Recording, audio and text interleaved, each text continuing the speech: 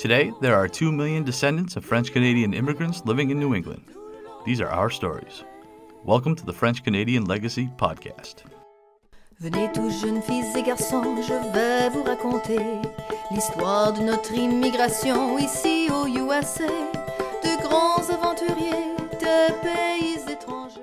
Bonjour everyone, this is Melody and we're back with French-Canadian news. We'll start with an article from Juliana LaRue titled, Celebrating Biddeford Cultural and Heritage Center. This month, the Biddeford Cultural and Heritage Center celebrated its 5-year anniversary in preserving the Franco-American culture and history of Biddeford, Maine and its surrounding communities. Next up, LaRue shared the news of a Franco-American writer in Maine who recently passed away in Maine Mourns the Loss of a Brilliant Franco-American Writer. Susan Pelletier, a native of Lewiston, Maine, was a writer and poet who will be greatly missed by those who knew her and enjoyed her writings.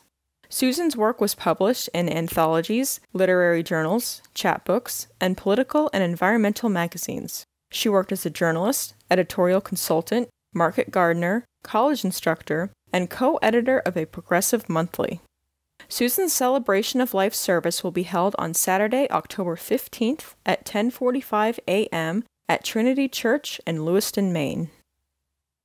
The French-Canadian Heritage Society of Michigan has recently created the French-Canadian History Scholarship for incoming college freshmen who are studying Michigan history by the War of 1812, colonial history, or French colonial history at a college or university in the United States or Canada.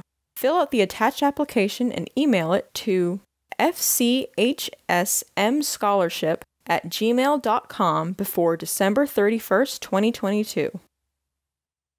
The Maine Suffrage Trail is officially open, and it named Camille Lessard-Bissonnette, a legendary Franco-American woman who was involved with the women's suffrage movement in Maine.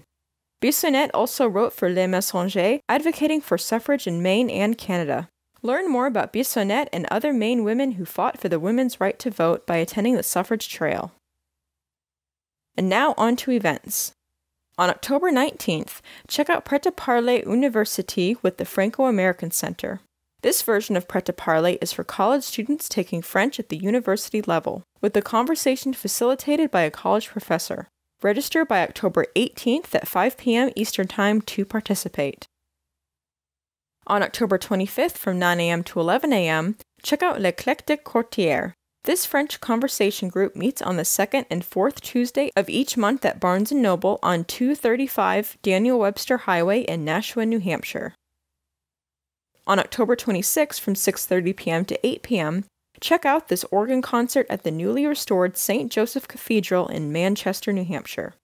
Starring Maurice Cleric, Demetrius organist of the cathedral in Dijon, France. Cleric has performed at about 1,300 recitals in 20 countries and 28 tours in the United States and Canada.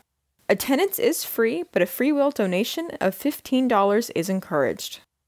That's all I've got for you this time. Everything I've covered today will be linked in the French-Canadian Legacy Podcast episode description. Merci for listening. Now our fathers look at us and sigh with despair, to think that everything they love we simply do not share. But the spirit never dies, our culture will survive. Each of us must choose how much to keep alive. Each of us must choose how much to keep alive. Special thanks to Josie Vachon for providing the music. You can find more about her at josievachon.com. This podcast was produced and edited by Mike Campbell. If you have any questions or comments, please email us at fclpodcast@gmail.com. You can also follow us on Facebook, Twitter, and Instagram at FCL Podcast for more information about the topics discussed. If you enjoyed the show, please subscribe and leave us a review on iTunes or wherever you listen to this episode.